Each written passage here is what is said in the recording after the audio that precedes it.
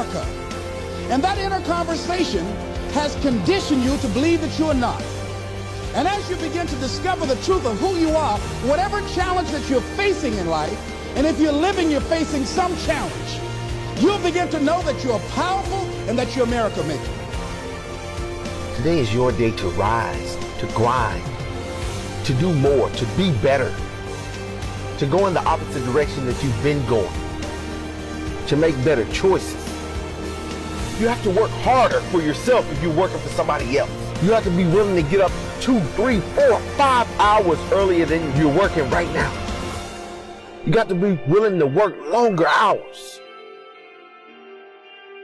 You got to be willing to do what it takes to get the job done. Work harder. Do more for yourself. Because on the other side of all this hard work, there's a reward waiting for you. Like they're a king in the area of their comfort zone. They only want to do those things that they know how to do well. You can stop thinking that life fitting to be easy, because I got news for you, it ain't. Because it's life. Success comes with a price that's normally bigger than what most people want to pay. You have to fail in order to climb that ladder. There's no one that doesn't fail. The high-performance people, the one thing that they all have in common is they're hungry. Hungry for a better life.